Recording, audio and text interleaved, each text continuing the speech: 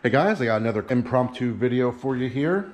Something I'm working on is building a trolling motor mount. I use a hand steer trolling motor in the rear of the boat for reasons. I need to build a bracket to raise it up a little bit on the back end here so it doesn't hit the handle. I still want the handle as that's where I put my transom straps. And also just to reinforce the area so it's not digging into the wood and the back of the transom.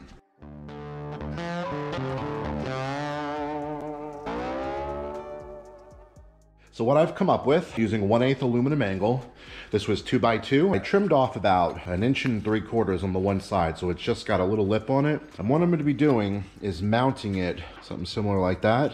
And I'll do one on the other side, like this. These are going to get screwed into the transom and riveted into the transom, so the wood and the metal. On the back side here, I'm building basically a block like this that's going to attach to the wood here. Then a plate that's going to go in the middle that will give a nice big area for the trolling motor clamps to bite down to. So it'll make sense once everything's done. So far, I've cut the pieces of angled aluminum. I had this mounted in position for where I wanted it, and then I marked off where the wood is to get myself a height for how big the block needs to be. So I'm just gonna cut off a strip here, get my width measurement based on the ends of these clamps here. So I'm gonna go a little bit wider than the clamps. And then once I have everything together, I'm gonna spray this down with some oil-based paint. This was already joined together with epoxy in between the layers. So this is already really nice and waterproof. And then I'll be able to start installing all the pieces. So now we can get an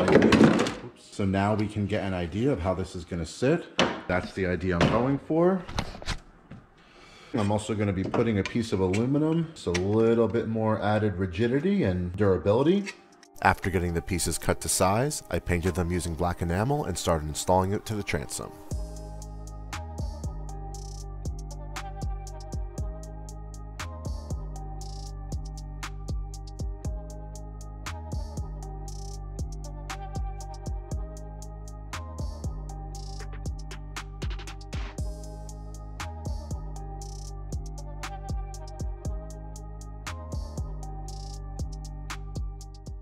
Look at this monster. It is solid as a freaking rock.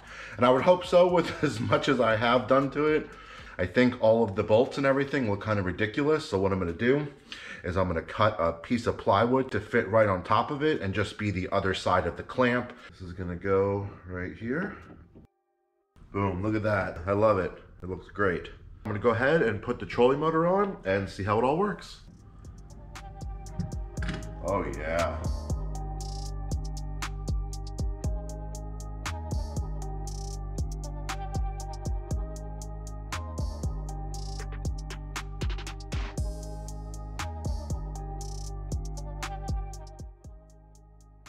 Honestly, overall, I'm really proud of this little mount.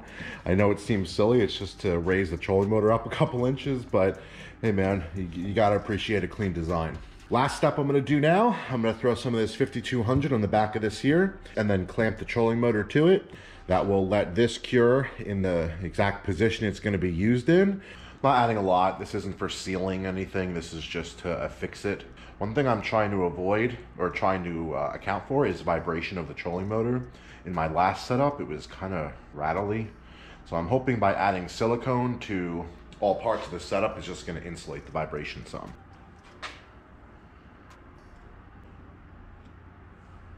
That looks really good. Let's go ahead and put the trolling motor on it and get this clamped in place.